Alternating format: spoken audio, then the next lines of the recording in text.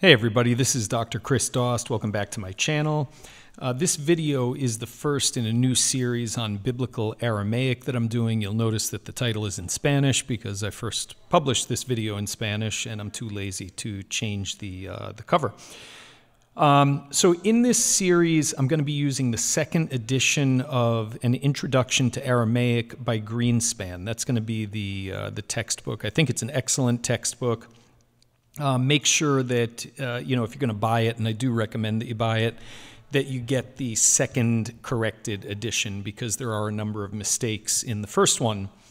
Now, if you've never studied Hebrew or Aramaic before, it's very important that you at least familiarize yourself with the Hebrew and Aramaic alphabet before watching any of the subsequent videos that I'm going to be producing as part of this series.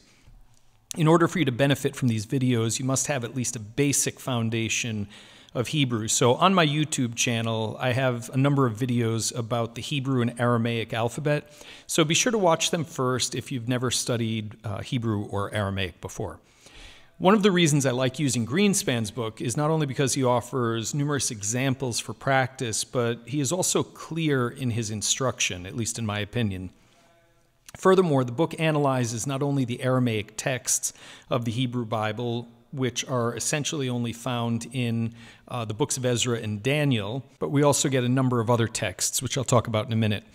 Now, regarding Ezra and Daniel, about half of the book of Ezra and about half of the book of Daniel are written in Aramaic, and there are also some words and phrases found elsewhere in the Hebrew Bible, but there is a reason we call the Hebrew Bible, because it's written predominantly in Hebrew.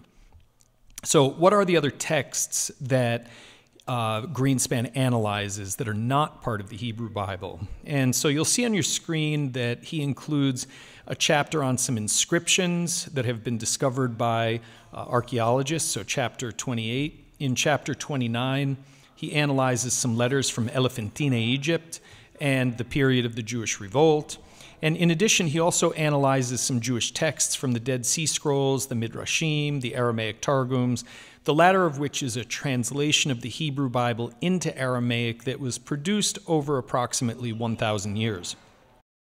Well, that's it for today. I hope you join me next time as we begin looking at portions of the book of Ezra. In the meantime, you may want to watch and review my previous videos on the Aramaic language that I've already posted on the channel, as I mentioned before.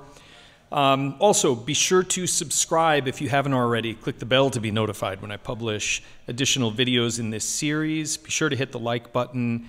And I would also highly encourage you to watch the videos through to the end when I publish them, because I'm only going to continue publishing new videos if I see that people are actually watching them to the end, because I don't want to spend my time on things that are not of interest. So please encourage your friends and fellow students of Hebrew and Aramaic to check out these videos and to help with the watch hours so that we can start to get some promotions and subscriptions for the channel.